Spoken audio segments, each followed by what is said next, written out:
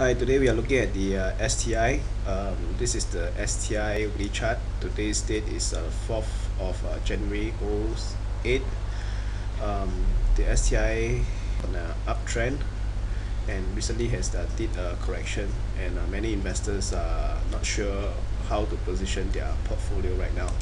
Okay, so on the STI, we can see that the price actually broken the 50-day moving average over here, which is this the 50-week moving average, and supported right now is at 3003.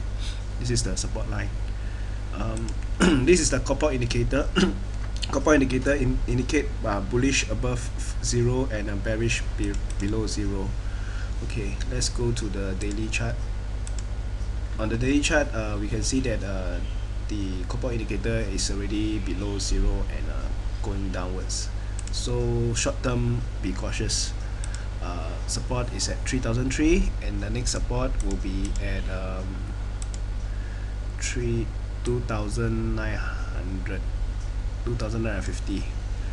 Okay, and there are a few things to take note. One is there is this descending triangle over here. Any break of the descending triangle means that we measure the distance from here to here and project it downwards, which is quite ugly.